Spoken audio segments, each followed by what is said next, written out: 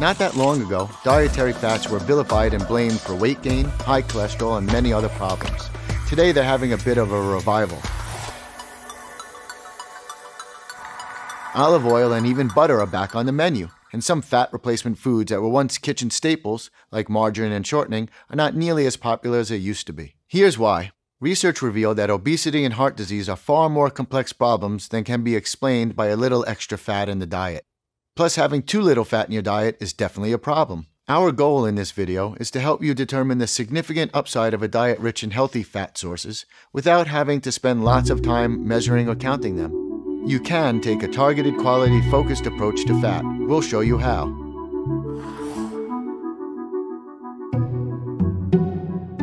Fats are not just part of your diet, they're a major part of who you are. To begin with, even the leanest person has plenty of stored body fat. The average man has about 100,000 calories of stored fat as compared to the 1,500 to 2,000 calories stored carbohydrate known as glycogen. This stored fat is crucial. It insulates and protects your vital organs, and it is also your body's primary source of energy at rest and during low-intensity exercise. Fats do more than just fill up empty spaces in your body, though. Fats do not get as much prestige as muscle tissue, but body fat helps form cell membranes and is a major part of many organs, including somewhere around 60% of your brain. More actively, fatty acids also act as cellular messengers, helping proteins to do their jobs, and also help you store and process essential nutrients and vitamins. They're also essential for regulating levels of hormones such as testosterone, and low-fat diets have been connected with decreased testosterone levels. Dietary fats, you're no doubt aware, come in many forms, which can sometimes be hard to remember. There are saturated fats, which come primarily from animal sources like meat and dairy products, and some tropical nuts like coconuts. Another way to remember this is that saturated fats are solid at room temperature. Then there are polyunsaturated and monounsaturated fats, which more often get labeled as healthy fats. We get these from nuts and seeds, certain vegetables like avocados or olives, and fish. And finally, there are what are known as trans fats.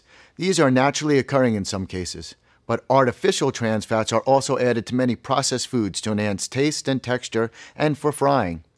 Artificial trans fats, or partially hydrogenated oils, have been connected with heart disease and inflammation and other serious health issues, and are best avoided as much as possible. People talk about these fats like they're dramatically different, but honestly, the difference is often just a single hydrogen molecule here or there. They are all made primarily of long chains or tails of carbon linked up with hydrogen. If every carbon molecule has a pair of hydrogen mates, it is considered saturated. If even one of them links to another carbon instead, it's unsaturated. Why mention this? To show that fats share more than they don't, both in how they're built and in how they function.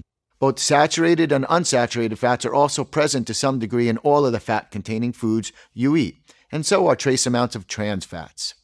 Point being, when it comes to adding fats to your diet, the differences only become problematic when you dramatically over-rely on one type or the other. The same goes for two types of fatty acids that you've no doubt heard mentioned plenty in recent years, omega-6 and omega-3 fatty acids. These are considered essential because we need to get them from our diet, and they're both present in everything from a porterhouse steak to a walnut. Neither of these fats is good or bad. It's all a question of overall balance. For example, omega-6 fats, which are located in abundance in many meats, vegetables, grains, and oils, have important health properties, but when we eat them to the almost total exclusion of omega-3s, as many people do, then they end up negating the good effect of the omega-3s, like their anti-inflammatory and disease-fighting capabilities. In that case, the omega-6s can end up potentially causing inflammation. The same goes for saturated fats. They're both healthy and necessary on their own, but when they're all you're getting and when you're consuming primarily from nutritionally questionable sources like highly processed meats, you'll find yourself at risk for a wide range of health problems, including cardiovascular disease and even diabetes. The goal for health and performance is to get away from a 10-to-1 omega-6 to omega-3 ratio to more like a 4-to-1 ratio. It's also to tip the scales more towards unsaturated fats and polyunsaturated fats, eating them about twice as much as you eat saturated fats. So how do you do it? It does not have to be complicated.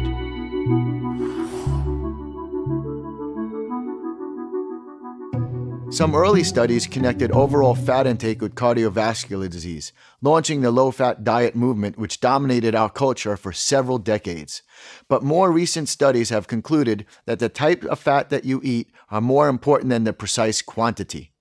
However, it's worth repeating something we've said in other videos. Namely, the entire landscape of your diet matters far more than the details. That applies to fats, proteins, calories, everything. Put it in more tangible terms. A single pastry isn't going to do any harm to you even if it has trans fats in it. Seriously, it won't. But if you eat that same pastry so much that it becomes a dominant trend in your nutrition, then we're talking about something different. This is the way to think about your fat intake as well, in terms of patterns and consistent choices, not an occasional treat. Here's a simple one-sentence way to get maximum benefit and minimal risk out of dietary fats. Get most of your fat from non-meat sources like nuts, seeds, and vegetables, and have some at most meals. That might sound overly simplistic, so let's break it down a bit more. What do things like raw walnuts and cashews, egg yolks, fish oil, and olive oil have in common? They are first and foremost fat-rich foods. They may have some protein or incidental carbs, but comparatively very little. Compare that to something like a fatty beef ribeye or bacon. These are more like fatty proteins, not fat sources, and not surprisingly, they are rich primarily in saturated fats. Are they bad? Not in moderation, but they're not an ideal way to get the majority of your fats. And they're pretty easy to overeat, especially when they're ground up into a burger that you know you're going to finish no matter how big it is. The same goes for what you might call sugary fats.